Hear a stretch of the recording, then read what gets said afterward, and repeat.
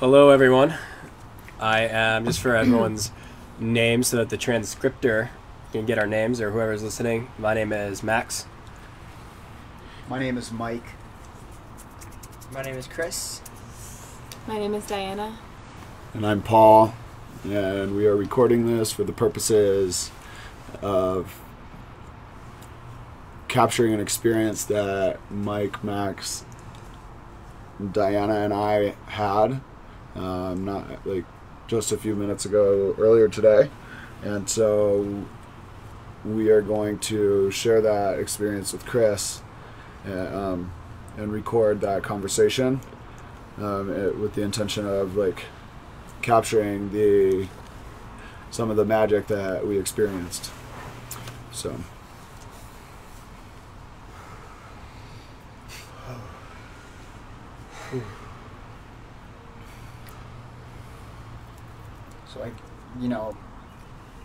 I guess a good entry point is to like look at what is the subject matter of this conversation, like what is it that we're talking about, right. And it's a very intricate look at masculine-feminine dynamics, and my brain feels a little bit melty after the experience because it culminated in some pretty powerful emotional releases for Diana, Max, and I. So yeah, I mean, does anyone have like a starting point that you think would be like? Well, we'll set a little bit of context without divulging any names, but we've spent the majority of the day in a courtroom watching divorce proceedings, and experiencing the energy there and the tension, and so as empaths, like we take on like that energy, and then we're like working it out. So that was kind of the context of the conversation is high conflict, like tension in relationships, and basically how people get there and what the options are in current reality to exit those scenarios, what are like and where responsibility lies on either side, and so forth, which requires a tremendous level of empathy coming from both sides. So using that as context, maybe you guys could start with just describing the emotional experience that you had, and then we can kind of like it out from there. Like start at the end.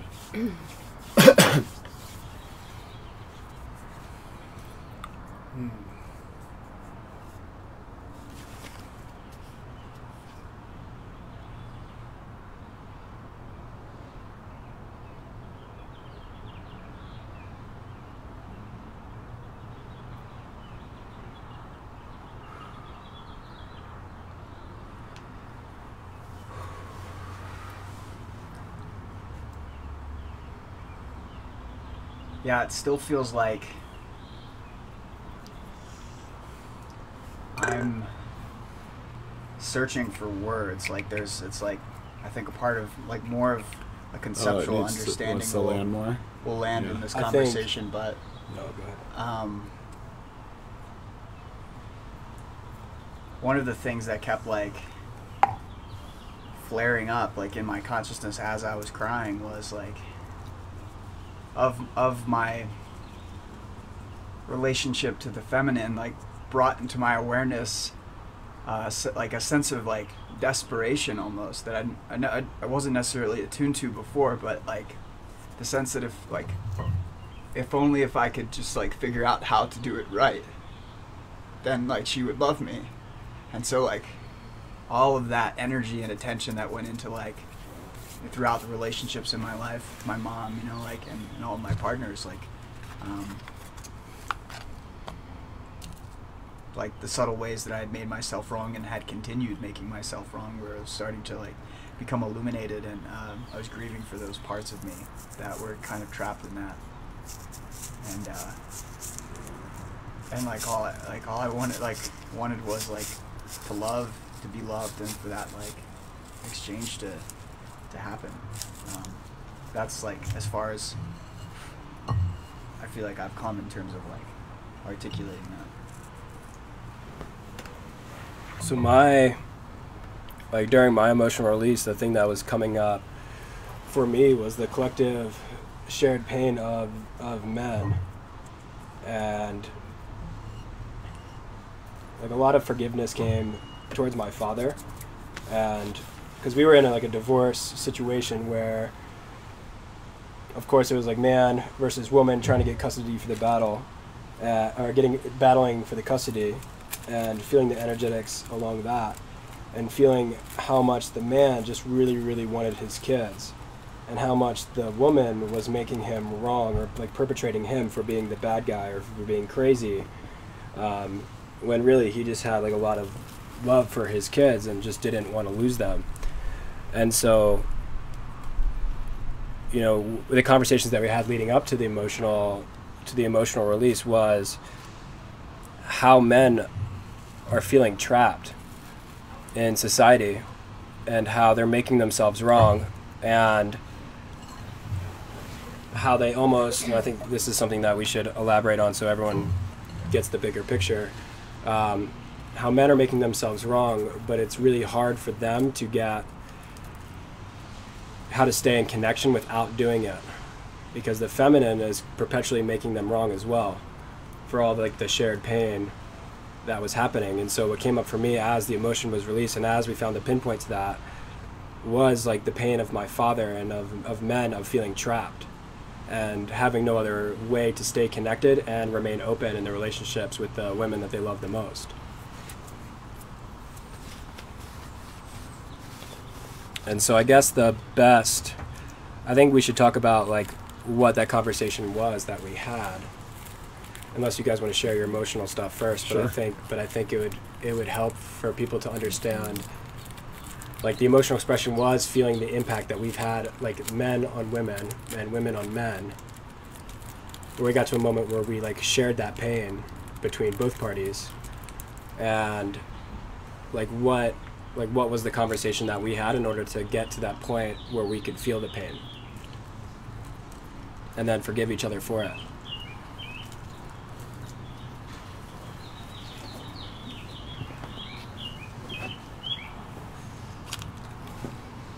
Do you guys remember what we were saying? So we were talking about how men, when they want to stay connected to women in this situation, the only options that exist today now for men is to make themselves wrong for some kind of wrongdoing. And in order to stay connected, the woman will continue to make him wrong and then have complete control over him. Should we do a bit of a lead up to kind of like the historical piece leading up to the energetics you're describing? Like in I'm thinking, sure. yeah, because Go ahead. to contextualize, we were speaking to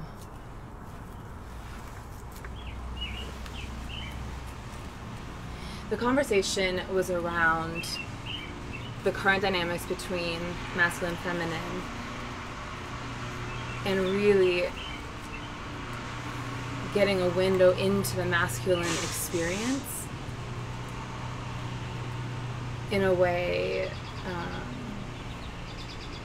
like in a way that you guys haven't.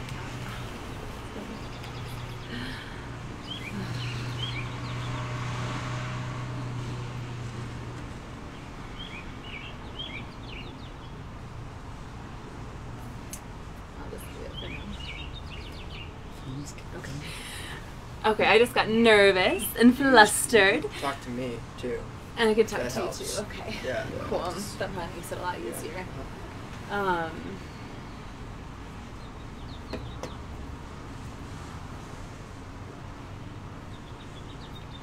So we were speaking to the female experience of experiencing oppression from men and experiencing physical pain or experiencing all the things that have happened in the patriarchy, and as a result feeling scared and making the men wrong. Got it. And in so doing, not taking responsibility for how they co-created that expression that they're then making wrong. So the men aren't taking full responsibility for their co-creation? The women aren't. So the women aren't taking responsibility. Let me just paraphrase so we can get it. So women, because of all the dynamics, everything that goes on, women feel scared. And then essentially they, in order to feel okay, control the men. So women essentially feel scared, and then they control the men because they feel scared, and the men make themselves wrong for it, and the women don't acknowledge that they create that because the men want the connection. Am I on the right track? Yeah. Okay. Like the women aren't, like we're making the men wrong for things, and the men are colluding in that, making themselves wrong as well. Yeah. And the part that isn't being spoken to is the woman's responsibility. Okay. And the energetics involved that like suffocate and strangle the man so badly. Yeah. That his only choice is to disconnect or act out or what have you. Yeah. Which is the very thing she's most afraid of. Yeah. Which is a thing she'll then make him wrong for. Again. Which he will also agree to. Right. And so it's a downward spiral, and then the cycle keeps happening. And so the men here were speaking to like the masculine perspective to shed light on where we may not be taking full responsibility. Something that's salient in relation to that, and that was the piece that you were bringing up, Paul, the creation of like the fears, the nightmares that then the men go out and like destroy to show that they are more powerful than it, or like that dynamic. Do you remember that articulation? So, because the women don't feel safe, like if they connect to a man, and then they're like terrified that he's going to cheat on her, if she can't get over that fear and stop focusing on it, she's going to just judge him and close off to everything except that expression from him. So eventually he has no choice but to do that, but then when he does it, she'll make him wrong and disconnect. Right. And so what men do is like, if like women are like in Israel, like in a culture where like everybody's like scared of war, the men will go create war and then win to show that war's not scary. Like to show them that they don't need to be scared of it, so we go and create whatever the fears are and then destroy them in order to show, like the masculine does that in order to like quench the fear, because he can't explain the fear away.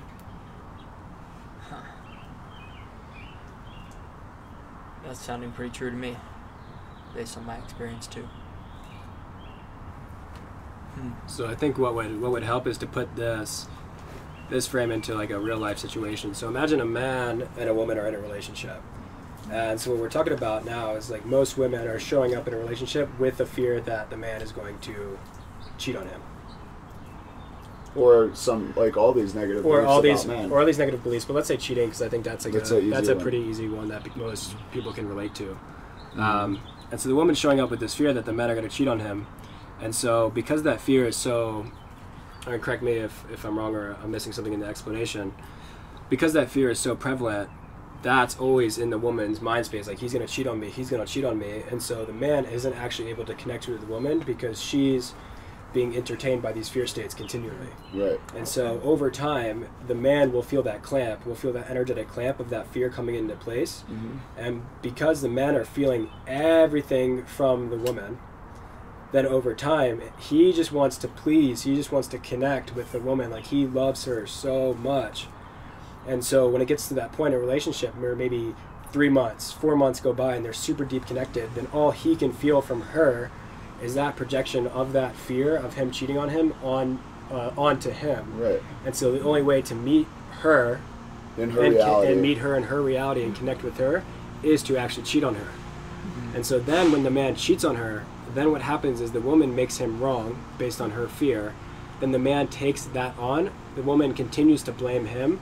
And then the only option for that man is to disconnect. And she already has. And she already has. Right. And so men are stuck in hell perpetually in these relationships with women. I think something important to add in here, I think that was apt, but it might have gone a little fast too.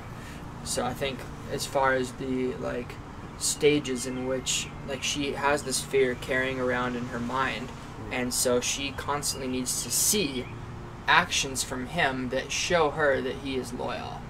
And so that is where the actual physical actions come into place, where like, hey, will you do this for me? I didn't see you doing this enough for me. Maybe you were being this way. What did you say to her? Right. Like my mom, like, you know, wasn't.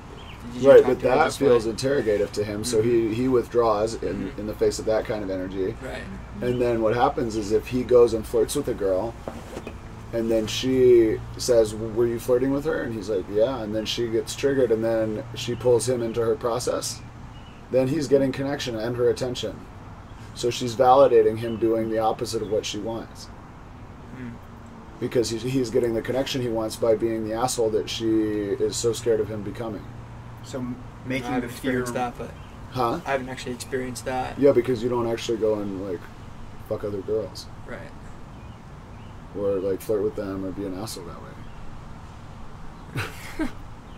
And so what's happening from like a trust level is like the woman is essentially trusting, is like she's setting, and this is probably like subconscious or unconscious, that she's building a situation to eventually trust the man, to test his loyalty, that he's not going to leave. Right. And so instead of what happens when the man cheats on her and then still remains connected and is like, hey, we made it through this and we can survive anything, she doesn't take that freedom and doesn't use that test that she's using subconsciously and actually like, I'll be like, okay, cool, now I can trust you.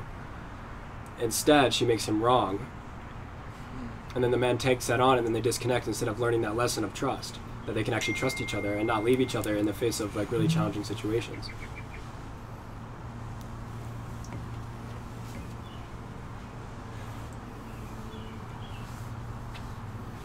And so men who just want to feel the trust of women are stuck. Because even if it's not the cheating thing, it could be some other fear. It could be some other fear, and it's over. Well, yeah, because Right, what ultimately if she's they're afraid that he's going to become a gaming addict? Like, of course she's going to meet a guy that is, like, displaying all the opposite qualities that she thinks she wants, and really he's, like, a closet gamer. And then she'll find that out later, but she'll make him wrong and stay connected to him and then just push him around.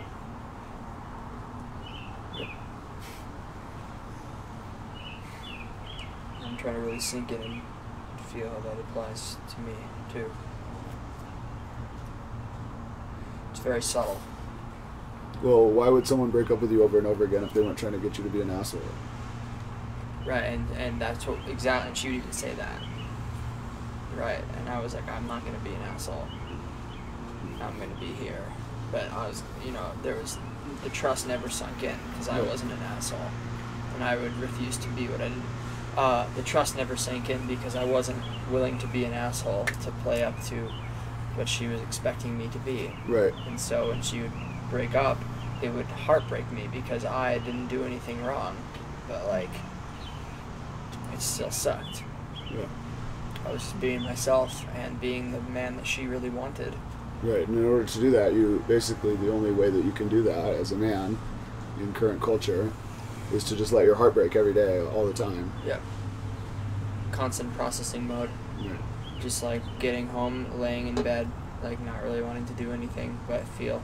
Because if I don't feel, then I'm even more trapped, and it feels horrible, and I feel the pressure like cooking in, literally like pressing down on my skull and my chest. So if I don't break those pressures and actively use 90% of my attention to process, then I'm kind of fucked. Right. It's no wonder men don't want to wake up. Like, they don't. That makes sense. That's why so many men are unconscious, because it's so uncomfortable to be awake. Yeah. That nailed it. So people just go off and get themselves drunk and refuse to feel and like pretend that their lives are going okay. Meanwhile, they're just putting up with a mediocre experience. Right, and then they secretly like partake in all these high risk activities and whatever to like get some kind of like need for intensity met. Yep. Yep. When if you're living an open-hearted, like, life is so intense. Like, there's so much sensation just like sitting out here in the yard, like all the colors and all the like the wind and like the energy of other people. It's like super intense. Like, you don't need to go fucking sleep out. Like, you know, like crazy thrilling experiences to get intensity. You know. Yeah, for sure. So, I want to try to articulate this to see if it's like settling in. Right. So, the man wants the woman's attention, but he's not getting her attention because she's preoccupied by a fear that is getting in between, like, them and the connection, because her attention is like falling on that fear almost like perpetually.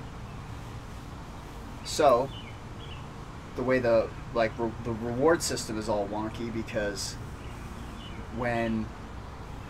he gets her attention when he does the thing that makes the fear real. So if she's, like you're saying, if she's afraid of flirting, or afraid of him flirting with other girls because he's gonna like leave her, it's like a, you know, low grade cheating or something that isn't as drastic, that would completely like blow the thing up.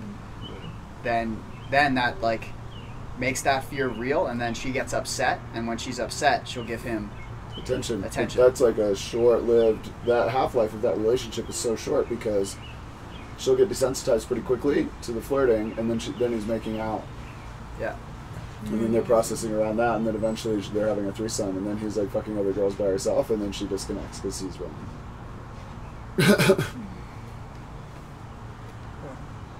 And he's done so many shitty things, like, that he's like in a fucking pit of self-judgment all by himself now. Because she's like off, like, finding another like bright light. And then for the women, it's showing up for them at the end of that, like, oh, he just couldn't meet me. Yeah. Yeah, that was a big piece, was seeing how essentially like we're dimming his light through the way that we're suffocating him, and then making him wrong for that, saying that there are no men out there to meet us. Yep. And there's so, like, you know, like what you're saying, like with the fact that women are scared, and for good reason, there is then that preoccupation with little fears. And the challenge there is that because if they want to remain connected, then he ends up getting stuck in processing hell with her, and the only way out is through her letting go. And so essentially, he's getting exhausted from the processing, and he's getting energetically, like, and actually physically so clamped, because she's wound so clamped, and she doesn't maybe know how to let go. And that's the only way to release them both. But as she's making him wrong and he's taking that on, then there's no opportunity for the clamp to release. But she can just get him to take on, like, get him to believe that he's the holding the clamp, and then break up with him. And then she feels released. Because she made him wrong and didn't take responsibility herself. So she's like, look at me! Must have been him. We're not a vibrational match.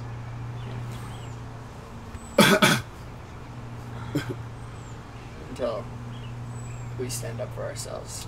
Right.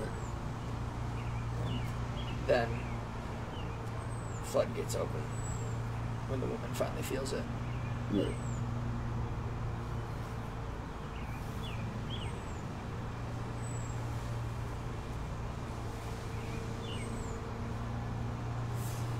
this is like, I get the conceptual picture now. It's starting to like, just starting to sink in a little bit. But I think it's hard to the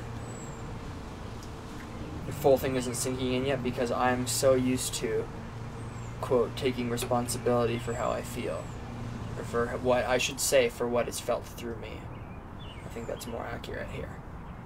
And so because I am always so vigilant about what's mine and trying to feel that, I think that I have so much shit, and then I just stay in hell, not realizing what's actually happening. And so the mental structures that come up as I'm processing are, maybe I'm just not seeing something in myself, or maybe I'm just creating all of this, and so it was just frustrating as hell, because I would do my very best to remain connected and resilient at the same time.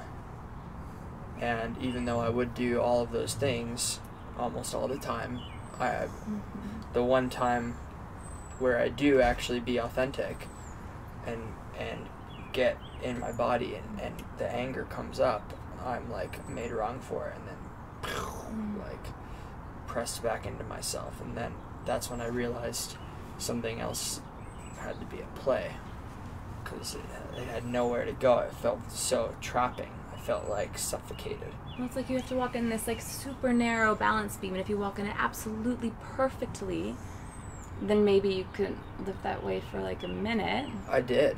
Right? I always do. I'm fucking awesome at that. So this Right. probably So I'm doesn't feel as good. No, I'm a extremely aware, brilliant, articulate, like unconditionally loving being, and also very powerful. And so like the only way for me to do it was to walk the balance beam. But then when I mastered the art of walking the balance beams like a Chinese like Zen master. So I got everything I needed. I got great sex, I got connection, I got love, and the only thing I didn't have was like I couldn't pop through. Right, you couldn't be yourself. That was it. Mm-hmm. That's all. That's the only price you had to pay, is you just edit yourself out of the picture, and then let their reality remain intact without you existing in it, and then you can survive because your needs will get met. You don't have to ask. Right, and every time I brought up something that I was frustrated about, like no matter what angle I tried to bring it up on, Shut up! Get back in your hole. Right, in some way, it was always spun. It was always spun to. I mean, you got brought up, Paul, a few times because I would try to point some things out that I was seeing that had come from you, because that's where it came from. But just because her connection to you wasn't solid, that she didn't trust the words that were coming out of your mouth. Right. And so then everything that I was feeling was all of a sudden invalid. Right. Even though she still would tell me your feelings are valid, but then what I was feeling was they weren't. So it was these huge sense of mixed messages, and then obviously where do I go? I'm fucked up, and I'm not seeing clearly here. Right. So even I'm not feeling good, so I must not be seeing clearly. So even if you're doing the work and like feeling all of your stuff, it still feels like you're trapped. Yeah, that's what was happening. And you're also taught that you're probably doing it wrong because you're probably not as emotionally or, skilled. And you're probably not as spiritually connected. And you're probably not as good relationally. And probably she's right. Mm-hmm. And so probably you should just own that you're wrong. Yep. And learn from her. Yeah. Yep. But then ultimately, that's not an energetic system that's going to feel good to her. Or me. Or you. Right. And when I would share things and then, like, share things out of like I'm asking for help, like it was not like desperation here. I don't feel good, and here's my story about why I think I don't feel good, and I'm confused. And it kind of came back to like, well, how are you creating it? What thoughts are you thinking? Every time, and I would get so mad, and so I would try to change my thoughts. It's just like change your story. Right. So you're totally invalidated in your story. experience. Yeah, exactly. It must be my story, like, and then I'm kind of like, how do I feel like I can get the truth of the matter out? But we don't even create stories unless they're like except based on what we're feeling. Right. So you said like that's not an energetic system that would even feel good to her. So at the same time, it's like what she wants, but it's not what she wants. So there's like a double bond. It's what she right? thinks she wants, and so she's training the men in a particular way that won't get her what she actually wants. Because it's a conclusion her mind has arrived at that will make her feel safe. But the mind is incorrect because The mind is wrong. Once you once you realize that reality, you still don't feel safe, Right. and then it's like it's your fault. Right. And I would notice too, like I would consciously, like I got really good at being able to, like manage my own internal experience because I became such a fast processor that like I would feel myself trying anything I could possibly do to feel free. Right. And what would happen was I would completely disconnect from her, and then I would feel free and I'd feel great, and then she would break the fuck down. And be like, I don't feel good. Why is this happening? I feel like you're making me wrong. Right. I feel like you're making me the bad guy. I feel like you don't love me, and I'm like, none of those are true. But then I would, to comfort her, Then go you, back, open Go your all the way energy back back in and again. open my energy back, and then it would woo, and then I'd feel comfortable for a And then bit she because I'd have the feels- connection. Right, because but then you're like after, wobbling into it, but then Right. she feels good and you're down here at the bottom. right, And then she leaves you to climb out of it yourself. Right. right, And then, exactly. because every time that happens, she's losing a little bit of trust for you. Every time he compromises and Every Yeah. time he compromises himself internally, Mm. then Oh, that too. her body loses trust for him. And so either way, it's like a lose-lose. Yep. Yeah, I was always wondering why she would be like, I feel great. I don't know why you're not feeling good. I'm like, why aren't I feeling good? Why aren't I feeling good? I Because never- you aren't feeling trust being extended to you. So you will always feel like shit if you're in a connection where the trust isn't being extended. Mhm. Right, it felt good in like those spare, like intimate moments, and then outside of those, Right. I was constantly processing. Right, That's all but I you was cling to those like a fucking crackhead. doing. Right, exactly. Like to those moments. And that's the desperation he's talking about that is so normalized in a man's experience now Yeah. that like it like wreaks havoc on our ability to process our reality. Yeah. And we don't even know that you feel that way.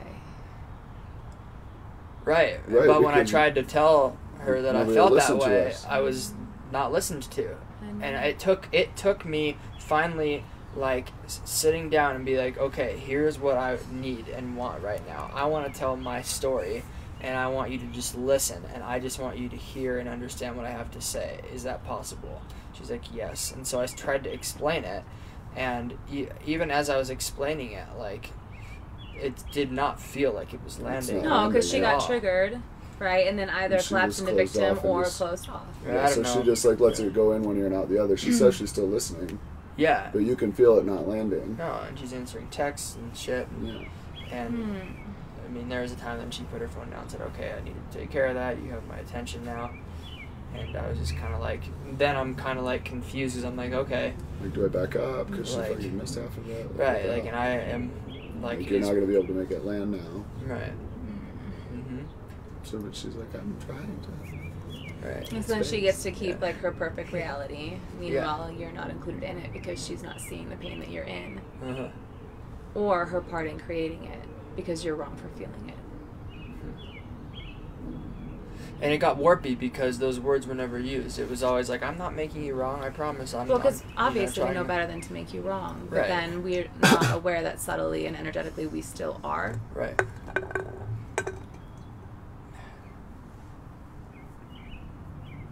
And that creates power struggles and an eventual collapse. Remember when I said at the tail end of our journey, I said, like, well, Chris has everything he needs right now. He has friends, he has food, he has water, he's not hungry, and Chris feels like shit. And I was like, so confused. Right. Yeah, There's not really an excuse for that. right. But we live in a reality where that is considered normal, Uh-huh. and you should just shut the fuck up. Right. And basically express quietly and then not get listened to, or Quietly express to who? loudly and then get villainized. Quietly to who? Well, then you talk behind your back to the guys And about then you're the an girls, asshole and then because you're an asshole don't 'cause you dare talk about your relationship to the guys Yeah. because they will give you the worst advice ever. Yeah. And any advice you get from another guy is the wrong advice. Mm-hmm. So It's either like the advice you get is either be an asshole or trap yourself more. right, don't you dare talk to your mom either, Right. because if she's giving you the woman's secrets, then like I don't have a handle, so you can't. So then he feels isolated. Yep. And really lonely in his experience. Absolutely. And so, like, talking about this, like, for my emotional release reminded me of, like, seeing, even myself, like, seeing all the men, like, my father, my grandfather, just all the men who are, like, connected where their light is, like, squeezed out of them, and they're in a marriage, and they have no way out of that marriage. And so they have to get a divorce. And that's kind of the status quo, is that they just slowly die inside and take it because there's no better option. Right. Because they're going to feel alone either way. Because they've spent so much time in that marriage that they haven't really built the relational skills that they need to, like, go and build a tribe, do whatever. So they don't feel confident in their ability to do that, to connect with others either. And with the increase in control, then there's further isolation and disconnection. And so, where do you go? Mm-hmm. And so that misery becomes like a safety blanket of sorts, because although it's uncomfortable, at least it's familiar. Right. Yeah. And that's less scary than the unknown of Yeah. leaving. And so we were having that conversation, and Diana fully let that in. Yeah, it was beautiful. And it was so beautiful. She took in all of the, like, what felt like to me, like, all of the responsibility of the woman's end of that. Because men still have responsibility for making themselves wrong. That's on them. But even if they did that in today's society, the woman would still make them wrong. And Diana shifted that by taking this is my perception, you took in that fully on behalf of all women, and it just flowed through you, just like poof. And then she released it, then I started crying, Mike started crying, and we just, like, flowed with it. Paul, you were having emotional release as well. Yeah, it was such a profound interaction, because, like, Diana and I were, like, so connected, and we were, like, working out this, like, really tricky stuff in conversation, and there was so much emotion going back and forth, but we were both staying with it, and we got to this, like point of clarity, like, where we both, like, apologized to each other and forgave each other, and, like, our bodies just started trembling, and, like, it was so powerful. My whole body was vibrating for 15 or 20 minutes afterwards, and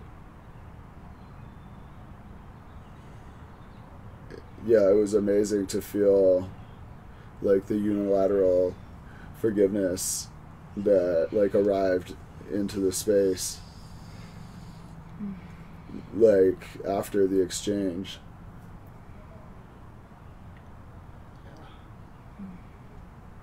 Yeah, and for me that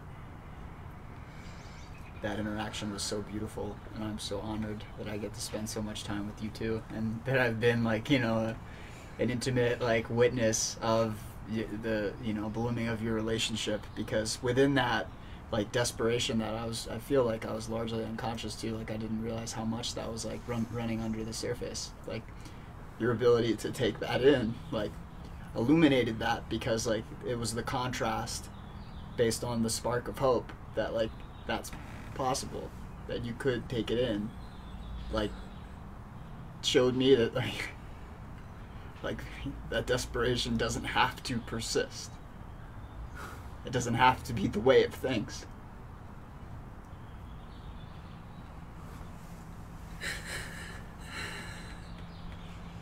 And the fact that we can still remain connected after that, after something of so much emotional intensity. And this is what everyone's afraid about having these conversations, for the fear that they'll get abandoned, and to create a family type dynamic with connections with everyone, where, like, we have that stuff and then we can forgive each other and move on 5 minutes later, is so healing. Yeah, it's amazing. Whew. My body started shaking and crying and releasing all over again, just in hearing it retold. And I feel like right now, I feel it's like scary, but now this anger is like starting to, like, that emotion of like being like repressed for, I don't know how long this has been going on for men. Like I can feel that in my body, and having it be expressed without a woman making me wrong for it is like, it's feeling like so much better. It's still like a little, like, I feel like a little scary of like, oh no, am I being an asshole? Like, am I being mean? But now it's just like, I can feel the power underneath of that. And I feel like my masculinity returning.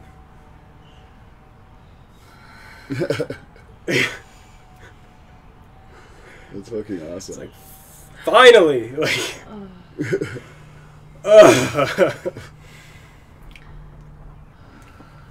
But that was interesting for me to say, because even as I said that, I was like, whew, like, That was a nice little transition that came through. I can feel it because I was still making myself wrong, but I could feel from the clamp that she released that it's probably, like, now I can say that and feel safe in it. Yeah.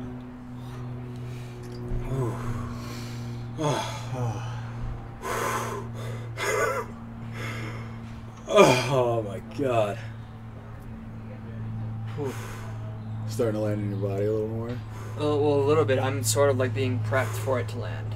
Like, the tension is like being like brought up and like sort of front and center now.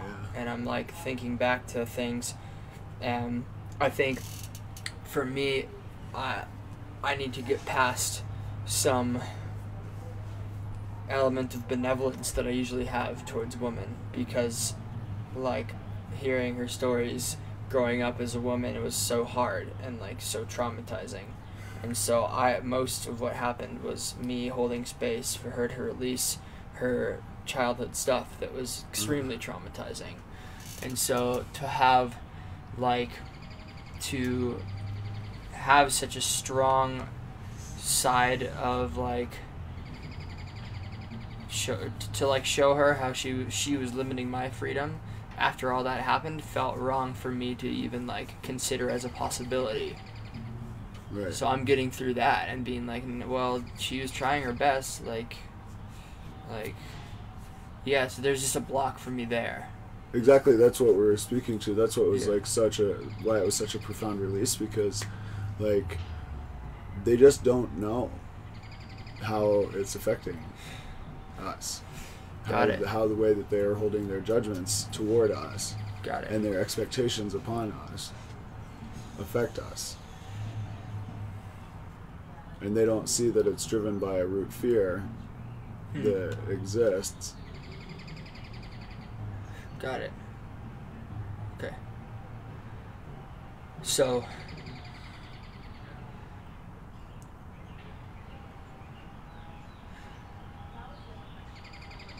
they don't see it. So it basically took one woman to, like, in men's presence to see it, and then to acknowledge it, Right, and then to feel it. And to let it in, Yeah. and to feel it. And then as her clamp releases, so can ours. Right, and so Around their it. bodies like, were shaking. Because she's not We aware could- of what's happening, there's still like compassion for like her not knowing. Yeah. But if we look at what's actually happening, is even if we're not making ourselves wrong, that clamp is still making us wrong, which puts us into a state of like self-wrongness ourselves, even if Yep. we're doing the work. There you go. Okay, I get it. So now. there's still compassion for it, but Cool. it's still happening.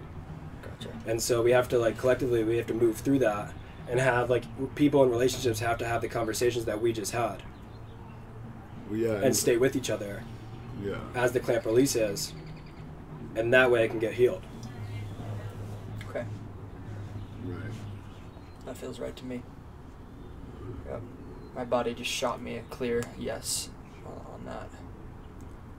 I can feel like my level of certainty coming back as well, That is fucking awesome. and like Feels feeling so and like good. feeling the things of like, oh no, am I being an asshole by having this level of certainty? But that's the whole thing that we're talking about, is that when men would come with that, women would make them wrong, and then the men would Yes. back out from their power in order to remain connected. I got called arrogant like 2 or 3 times by my mom and another woman in one of my mom's friends this weekend. Because I was speaking with such certainty and like precision around what I saw in certain aspects. I'm always just like confident, arrogant, whatever you want to call it. Right. I'm just tell, kidding. yeah, exactly. That's how I You say arrogance, I say confidence. Because if you weren't speaking But up just enough, whatever you then it wanna would have say. been like you would have been too far on this side, and you wouldn't be confident enough. Yeah, You know. sure. So where there's no line. There is Like, no where line. you- It's actually an anti-line. It's Right, like I can be in the middle and be like, you're not really confident enough in your abilities, but you're an arrogant asshole. Actually, Yeah. just shut the fuck up. Right. Go back into your box, Yeah. make yourself wrong, and then, you know what? You just Do the weren't a dishes. good fit. You know, Yeah. you weren't a vibrational match, and you weren't ready for me because I'm doing the work and you're not. Yep.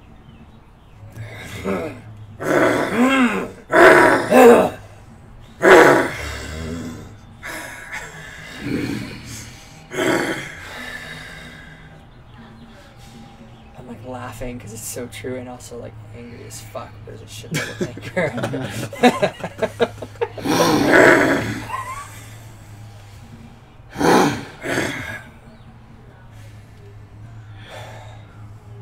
Well, it's funny. I let that anger go, and there's a wave of fear that comes in after I be angry. It's sort of like this: watch out, what's bad is gonna happen. Oh man, that's interesting. And so we as men also have to work through that. Of like all that conditioning that we took on Man, as men from the systemic wrongness that women are making men wrong. ever since. I had a similar thing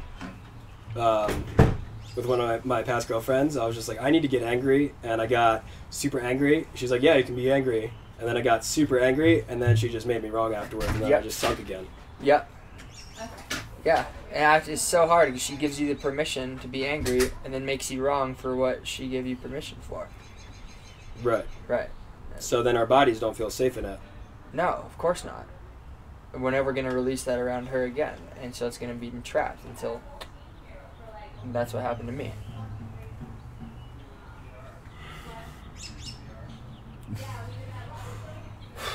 Generational shit, man. This anger one runs real deep. Uh-huh. I was reading Conversations with God, and in it, God talks about how women used to rule, used to be the leaders, and would like only let the strongest men fuck them. And so the I'm just guessing here that a lot of that like primal, like strong urge, like in the men got put into our genes, and then in this society all of it got clamped down, and it's been holding this clamp for like a couple hundred years, and so there's like several generations of this anger that's like is passed down and then like continued to clamp. So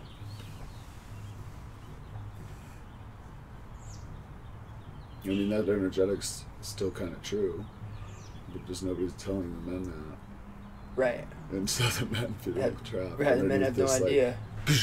Yeah. underneath this like plank. Uh-huh. And so there's a bunch of like softies and running around or all dead inside and teaching their children how to be dead inside. Teaching them that it's maturity. Yeah. Oh, he's just maturing. No, he's fucking dying.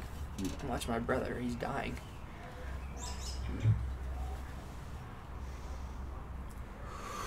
And I tried to bring that up around my mom, and she got she's too tender to take any kind of feedback regarding that kind of matter or any responsibility for my brother's entrapment.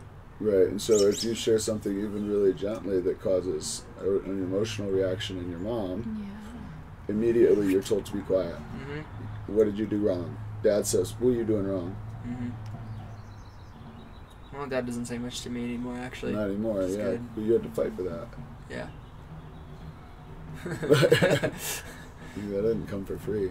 No. Or she'll get triggered and you'll get sucked into her process about it. Right. Well, that happens too. Because I can't really avoid it when I'm at home. And then I'm being made wrong for wanting to spend time alone and not be engaged. So it's like a quadruple entendre. Why don't you do the things that I tell you and then listen to me while I judge you for not doing it quite right? I don't know. Maybe maybe I should look at that one.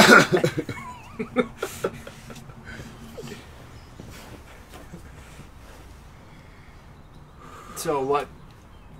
I feel like we've reached a point in the conversation where it's like, I'll just ask, like, what can I do about that?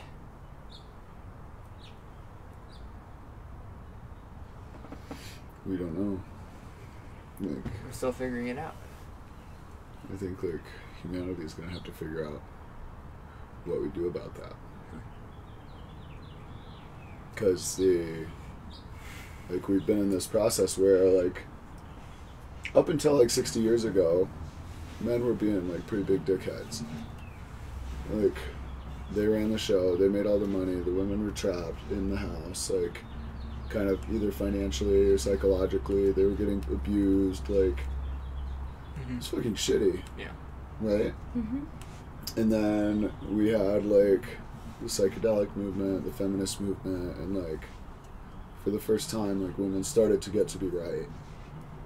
Like collectively be right about like the things that men had been doing wrong to them. Got it. Makes sense. And like humanity absolutely had to have that. Like there's no way that we could have progressed without like collectively without that. Like the women needed to be able to band together and just get as angry as they fucking wanted because like they were fucking angry.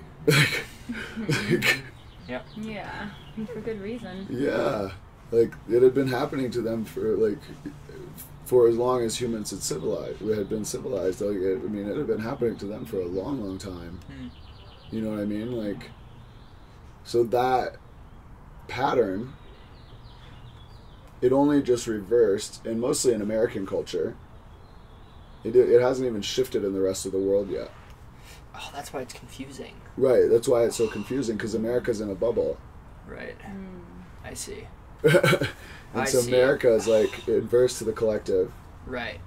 And then women take the collective in other countries too and say, we're being oppressed, we don't have as many rights as you, blah, blah, blah. And so there's no... And their bodies validate that because of the generations of oppression in women prior to the last like 60 years.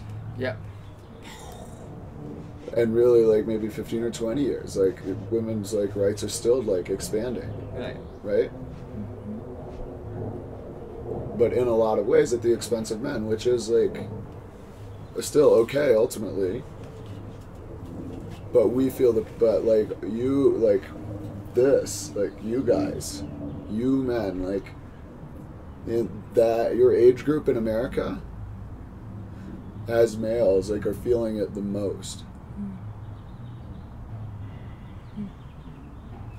Because your mothers they didn't even send you out into the world with a sense of like he can take care of himself and I trust that he's going to go do something great. They sent you out into the world going like, I hope my poor little son can make it. And never let go of worrying about you that way. Even though you were the fucking highest achievers, like, by all of the standard ratings. There was no other scores you could have scored higher at. To make her believe that you were more capable, and she still didn't trust that you were capable out in the world. And so every woman you meet, you already have that on you. Yeah. And so if she projects that onto you, like if you can't release it, she's required to project that onto you. But even if that wasn't released, even if that didn't exist for the man, the women are still largely projecting a similar like crippled image onto men.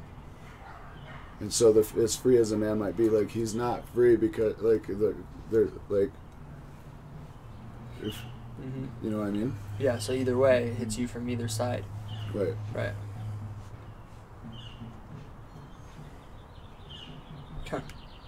And I ran the problem of, even though I achieved as high as I possibly could, there were still things that I didn't achieve as high as I could have at. Right. Still. There's always something There's else. just no way to and win. you go and Right. you're judging yourself about that, and your mom is like, "Yeah, you could have done better." Right, I used Thinking she's encouraging you. to. Right. Instead, I've been good about not judging myself for that and standing up for my decisions. right. But then I'm made wrong for telling her that she's a bad mom. Well, and 'Cause you're I'm arrogant angry. now because I'm you arrogant actually are 'cause I know speaking as if everything. you like from a place of conviction. Right. Like Which is required to fucking do anything in this world. exactly. That's the But don't you shithead. dare do it with Right. anybody like close to you. Right. And so like I speak with conviction about anything I know about, and then it's like, you don't know this, you don't know that, you don't know how people feel, blah blah blah and blah blah blah. You can't feel other people and Right. And then she's like, everything. "Well, I'm a woman, and like I know." Right. And then she If expects it's- me. She's like, and "Then then why are you- you broke?" Well, and Right. we're taught that we're Exactly. more. Why are you broke? Right. It's the whole. And so if I this could is what's speak with happening. conviction. So the way that this is impacting men, like let's say like entrepreneurs or something, they're taking on the wrongness, wanting to get the validation of their woman and using that as pressure to build their business. Yeah. Yes. So Yeah. this is like completely embedded into their lifestyle. Yes. And if they were to stop doing that, their whole life would fucking die. Yes. Whoa. Could you give me that pressure system again? So if a man is in a relationship and he's making himself wrong, Yeah. the woman's making him wrong, and so he doesn't want to be wrong anymore, and so in opposition to that wrongness, he's using that pressure of Strives wrongness to be right to strive to be right through his business accomplishments. So he'd be doing something probably completely different, as if he already knew his worth. Yeah. And so as soon as he would get like his business is built into the fact that he's not okay, that he's wrong. Yeah, and so in a lot of ways, his genius isn't getting exercise because he's running on fumes. Mm-hmm. Right. Right. But he's being really clever. Yeah. And the woman's And then he like, gets "Oh, I'm interviewed inspired. about, Like, "Oh, how I'm did you get inspiring you. I'm 100,000 inspiring sales you." in But this?" actually, she's clamping. But actually, she's clamping him it. into hell. Yeah. Into desperate, like, striving toward money. And then you go to a couple of men's conferences and they tell you, you know, like, you got to be willing to kill, you got to be, like, willing to go for that money like you were willing to kill someone. And then Yeah. they kind of, like, take on that level of, like, hardness and then, like, go after the money in opposition to the persistent wrongness. So the wrongness is still there, and that is influencing all the energy in their business. And so Right. they have to put in massive amounts of effort. If Right. they were completely aligned with that and like they felt completely embodied and worthy, then that stuff that they were looking for would probably have been naturally without all this like tainted fear-based effort. Right. But they're also they're escaping into their work because there's so much pressure at home that the only place they get peace is maybe if they can get away and dive into that and create something amazing enough. And then try harder That and she'll harder accept and him. harder. So and then eventually, so the business is propped up by all this effort. Right. So over time, it's hell at home and hell in the business. And it's then always fully Right, trapped. and then so when the guy finally makes it and is like, "Oh, I don't want to work anymore. Like, let's finally hang out and like be together, honey." She's like, "I can't fucking stand you. I want a divorce." And then the man's like, I was just about to say something like that. Or if you're successful enough to retire or build a passive income business, then your relationships with women go straight down the drain because everything you were using to like fuel them is gone. Mm-hmm.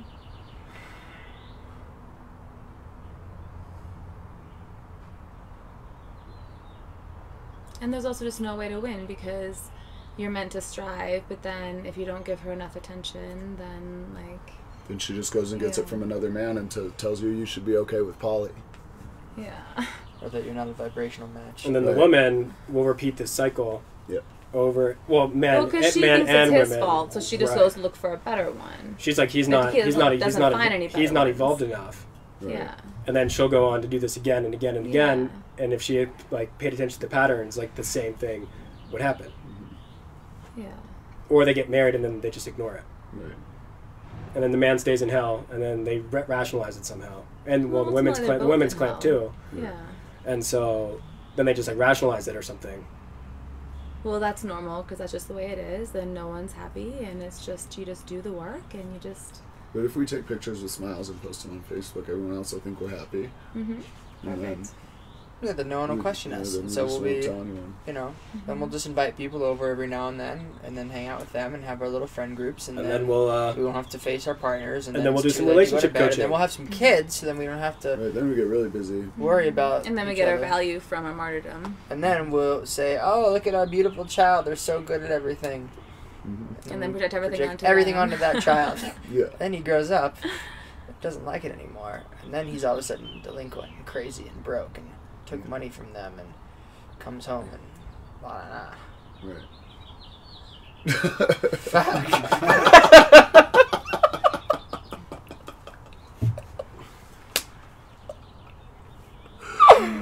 Whoa. Yes. Whoa. Whoa.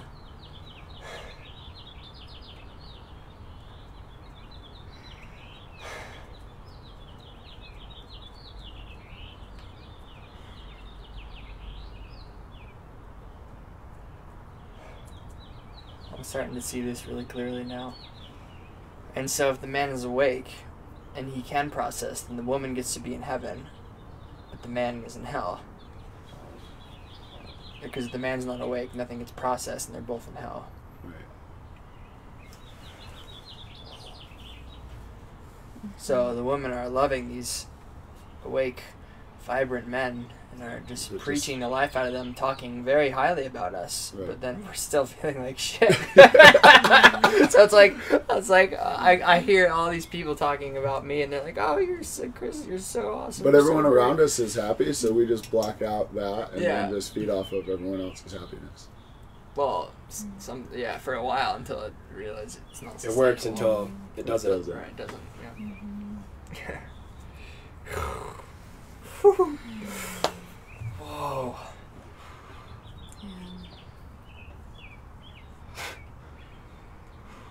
Whoa. That was so intense. I mean, the conversation itself was just so powerful to take in layer after layer after layer after layer of,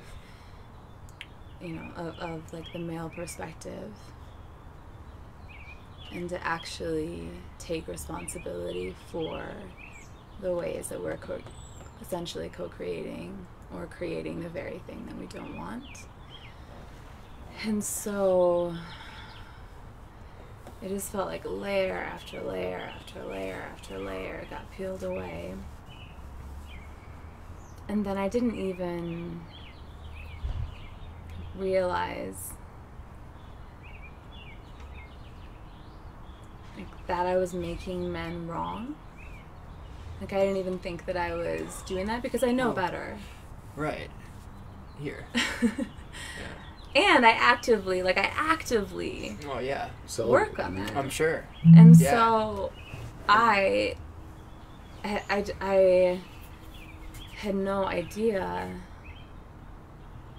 the amount of wrong making I had done just in regards to, like my experience of not being met, in the past in the ways I wanted to be met, and making them wrong for that, or not being able to meet me, or whatever story it was, which was validated in my external reality, but I wasn't seeing the energetics underneath it, like how I was creating that.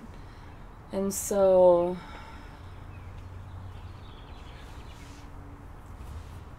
in connecting, like in the part that you were speaking to, Paul, where we were connected, it was so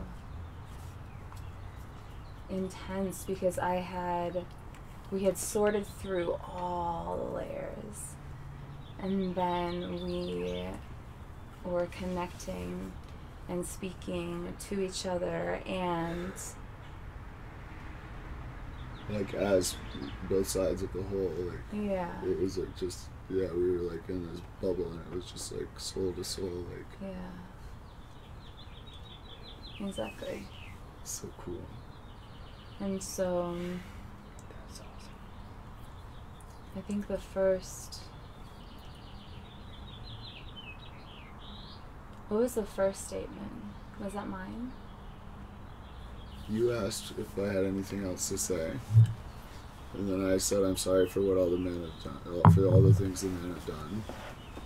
And yeah, because I had just taken on essentially my full responsibility as the feminine. Right. And then I asked if the guys wanted to share anything else that they wanted to be witnessed in or heard in or met in, anything else on behalf of the feminine. And Paul shared that he was sorry for what the men have done to the women. And it was just, that was a big emotional release of just feeling that apology and taking that in. And then, what was the next part? And then you said you're sorry for what the women have done. Yeah, then I apologized. Yeah, and then I felt into what the women had done and apologized for that. And then Paul said that he forgives me. And then I forgave him, and so it was this the intensity of the presence and the power of that, our field was so palpable. And then it was this full, I'm shaking just talking about it again. It was this full acceptance of responsibility on both sides and a full apology, and then this full forgiveness. And for me it was just like my body was shaking, and just waves and waves and waves of sobs, and then gasping breath and trembling, and there's so much energy in my hands, and I started getting the techno where it clan, there's so the dino hands. much energy. It was just, and then I'm hearing the men releasing and crying, and it was just this huge release. And as I said, I didn't even realize that I had been holding men as wrong, right? Because I know better. Right, that must have been so hard because you know better. And how would you do it if you know better? And so we then got to we kind of all were just connecting and crying, and then we circled up and we're hugging, and then Paul put me in the middle, and the men were hugging around me, and he invited me to take in their forgiveness, because really they don't blame us, and they love us, and they forgive us, and they just want connection with us. And I noticed my resistance to taking that in, and I realized that in this process then I was making the women wrong, for what we were doing, and then got to reconnect to my innocence, because I'm not trying to do any of this. My intentions were so pure and so innocent. Right, that's and the hardest so part for us. You see that. We never lose sight of that. I know, and so that's what's so hard, was because we care so much, Totally. and we're trying so hard, Totally. letting in the level of pain that men are actually experiencing. It's just, it's so heartbreaking, and then it shatters our reality. But it has to be in order to allow space for him in that reality. And so then I got to take in their forgiveness, and I remember my innocence, and it was just this ripple effect of kind of cascading forgiveness and understanding, and both sides feeling seen. Yeah, and I think you said it was so beautiful. You're so that means everybody can just be forgiven.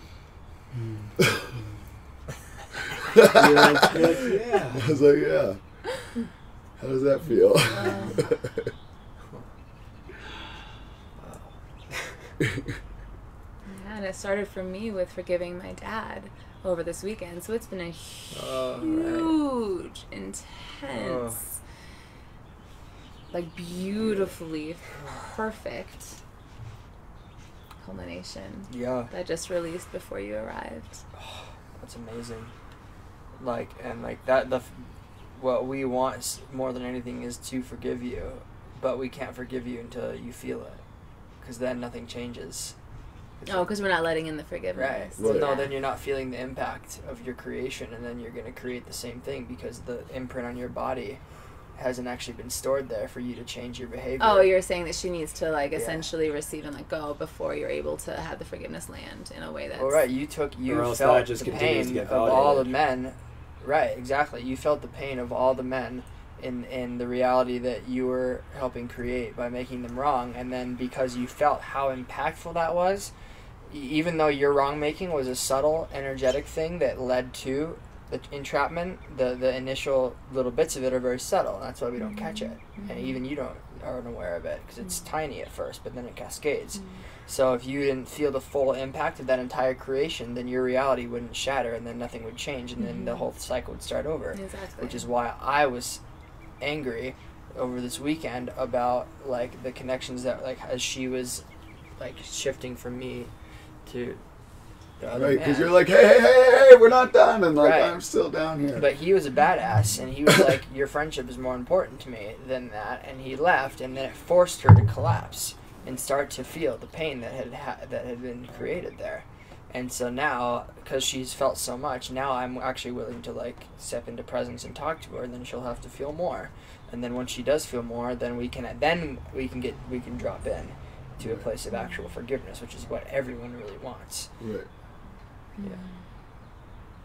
But that's why I can't budge with my mom, because she's unwilling to feel anything. She just makes me wrong for it, and so there's no room to move. So, like, the extent to which the forgiveness happened is the extent to which, one, the men can start being men and not giving in to all the women's desires, and then two, for the women not to leave the man and leech off of another man so that they're not actually swimming. So there's a twofold process. The man has to disconnect, and then the woman has to, like, swim and tread water and feel all of that, and then they have to come back together.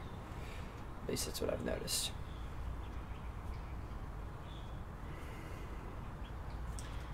Okay. I think ideally, like, I hope to move through it without the disconnection, but that's kind of...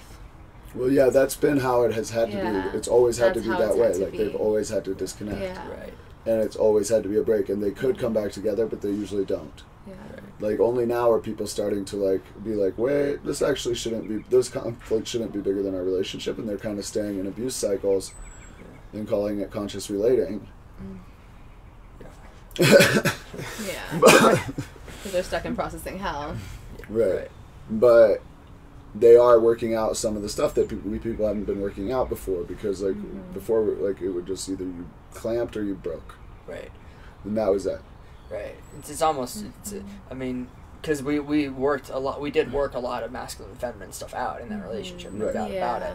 It wasn't enough for me to actually be free, which is ultimately why I had to break off, but it was enough Well, to, you like, were feel, working your resistance to being, like, completely imprisoned. I was what? You were working out your resistance to being, like, completely, like, clamped by someone. Right. Right. Exactly. And Which is, like, for a man, like, you have to work that out first. Like, you have to be willing to let her clamp you completely. Otherwise, you can't really be, like, relate to her as a man. But once you display that your ability to hold her in the fullness of her clamp, then you have to negotiate your release, because, like, otherwise she's just going to keep you in it. Right. And think it's a beautiful relationship. Right. She's feeling She'll good think the whole it's time. beautiful, but you're like, right. what the fuck? Right. And well, with her in those peak moments, like, it's when beautiful, it is beautiful, beautiful, and then she keeps you, like, just, like, kind of addicted to those, like, moments when she drops all of her judgment.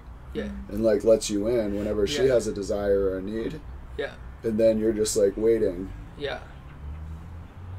Emotionally for her to open. And then, oh man, this is making sense now. That's probably why she said that she was with me out of feeling need too.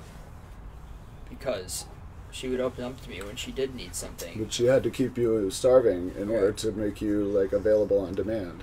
Right. And then I wasn't willing to be starving anymore, and then And things then, well, started to get then now rocky. you're a dick. Yeah. And I'm gonna go find your friend. Right.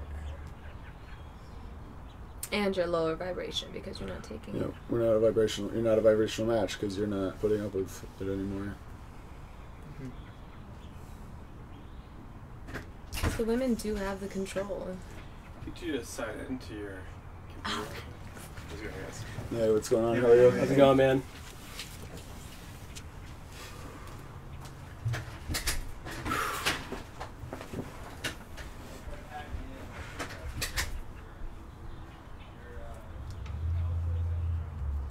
Wow.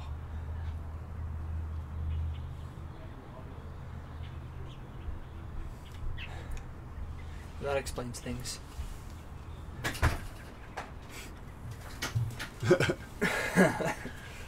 Funny, I've been asking reality to explain this to me. So here we are. Yeah, it's a fucking doozy, isn't it? I've been like, why? Okay, It's like the fucking fucking God, most like, confusing why? Rubik's Cube ever. Right. Yeah. Yeah, I've been serious. shouting at reality to explain this to me for like a month. So, thank you. Another interesting thread was the energetic origins of the douchebag. Oh Everyone yeah. remember that? I'm gonna take a leak and then I want to hear that. I'm interested in this too because the douchebag is like is a thing that women use. Yeah. Uh-huh.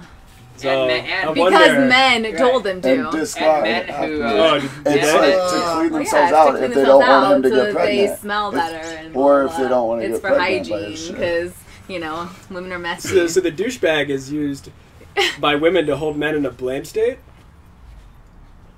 Yes. and then they call the dudes douchebags. Wait, what? What was the first one you said?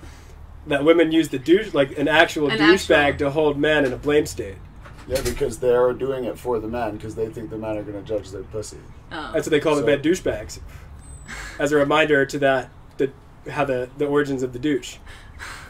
That's what we can call the title of the podcast, The Origin of Douche. Oh my goodness. I was thinking everyone can be forgiven. Aw. The Origin of Douche, everyone can be forgiven.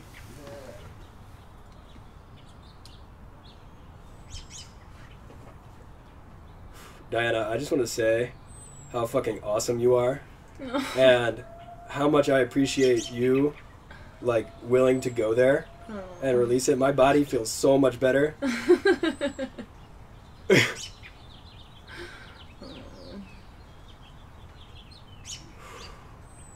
And I mean that. Pleasure. Yeah, definitely a lot of energy move through that whole interaction.